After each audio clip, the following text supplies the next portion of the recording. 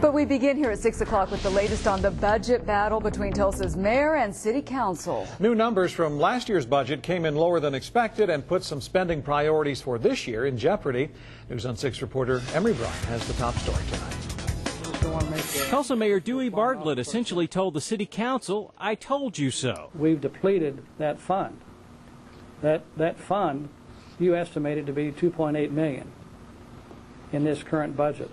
But in actuality, it came in at $1.9 million, and we've already spent that money. What's going to happen? We don't know what. It was not the news the council wanted to hear, and some didn't even believe it. For the bleak picture that you're painting, that may not be the real picture. It could be a lot brighter than what you're painting. In this city budget, the council added $2.8 million of spending, but the available money, according to the mayor, turned out to be less, $1.9 million, a shortage of $869,000.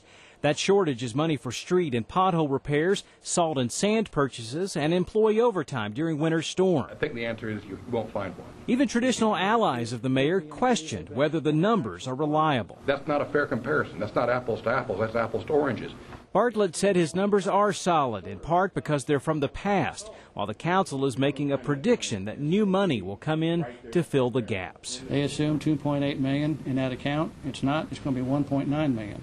So in order to fulfill the other services that we wanted to restore, we'll have to find another source of money, another account. Now, the mayor said he was just wanting to sound the alarm, especially in light of other expenses already identified for next year, and that he doesn't have a problem with spending for council priorities. Now, the city council is convinced the city has the money, even if it's not where they thought it would be. Emery Bryan, the News on 6.